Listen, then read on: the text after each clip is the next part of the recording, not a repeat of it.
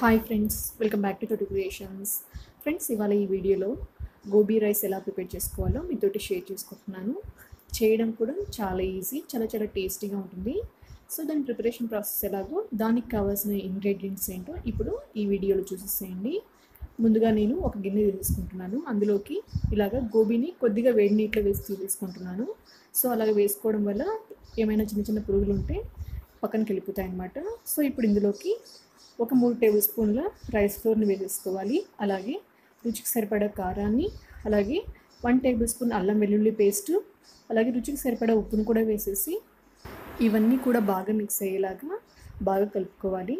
So మనం water వేయకోకుండా ఇలాగ బాగా కలుపుకోవడం వల్ల ఈ ముక్కలకి ఈ పౌడర్ అంతా కూడా బాగా పడుతుందన్నమాట. సో ఇప్పుడు ఇందులోకి కొన్ని వాటర్ యాడ్ చేసుకుంటూ నేను చూపించిన విధంగా ఇలాగ కలుపుకోవాలి. సో మరీ ఎక్కువ వాటర్ కూడా వేసుకోకూడదు. ఇలాగ కొన్ని వాటర్ని వేసుకుంటూ బాగా కలుపుకోవాలి. చూడండి, ఇలాగ కొన్ని వాటర్ని వేసేసుకుంటూ నేను ఇలాగ కలిపేసుకుంటున్నాను. సో గోబీ వచ్చేసి మీకు ఎంత ఇష్టమైతే అంత వేసుకోండి. సో ఎంత వేసుకున్నా కూడా చాలా టేస్టీగానే ఉంటుంది. సో ఇష్టమైన వాళ్ళు ఫుడ్ కలర్ కూడా యాడ్ చేసుకోవచ్చు. నేనైతే ఇందులోకి ఫుడ్ కలర్ ఏమీ యాడ్ చేసుకోలేదు.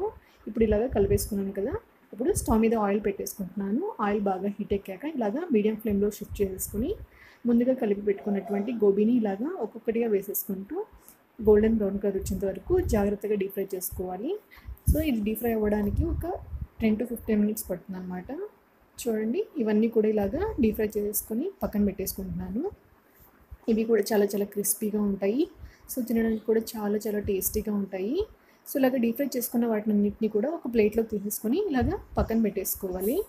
ఇప్పుడు గోబీ రైస్ ప్రిపేర్ చేసి పెట్టుకోవడానికి ముందుగా నేను స్టవ్ మీద మరొక పెద్ద కడాయిని ఇలాగా పెట్టేసుకుంటున్నాను.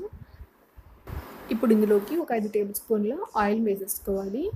ఆయిల్ కూడా బాగా హీట్ ఎక్కాక ఇందులోకి ఒక పెద్ద సైజ్ ఆనియన్ని ఇలాగా చిన్న లేస్ లాగా కట్ చేసి ఇలాగా యాడ్ చేసుకోవాలి. సో అలాగే ఒక 4 పచ్చిమిరపకాయలని ఇలాగా చిన్న ముక్కలు కట్ చేసుకొని వేసేసుకోవాలి.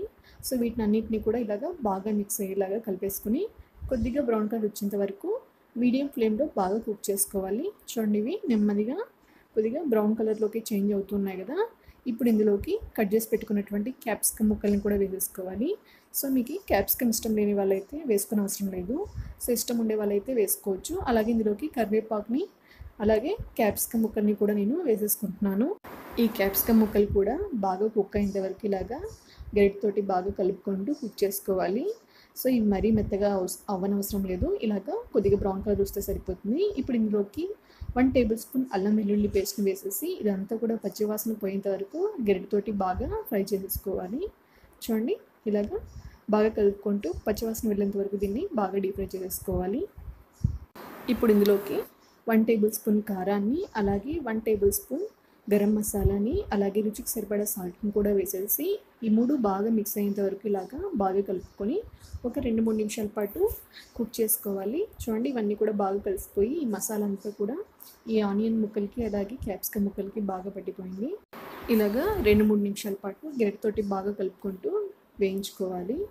సో ఇప్పుడు ఇందులోకి టమాటా సాస్ 2 టేబుల్ స్పూన్లు వేసుకుంటున్నాను. అలాగే ఒక 3 టేబుల్ స్పూన్ల సోయా సాస్ని కూడా వేసేసుకొని ఇవన్నీ కూడా బాగా కలిసేంత వరకు ఒక 2-3 నిమిషాల పాటు గరిటెతోటి బాగా కలుపుకుంటూ బాగా కుక్ చేసుకోవాలి.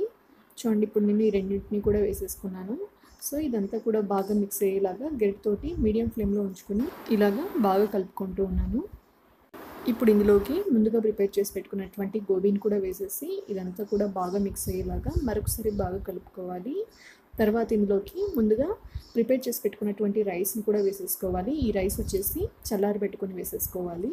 సో దీన్ని కూడా వేసేసి ఇదంతా కూడా మిక్స్ అయ్యేలాగా మరొకసారి గరిటెతోటి బాగా కలుపుకోవాలి.